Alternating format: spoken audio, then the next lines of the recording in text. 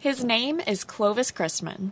He's been working in the education field for years, but he's also worked in the oil industry and is a pastor at his church.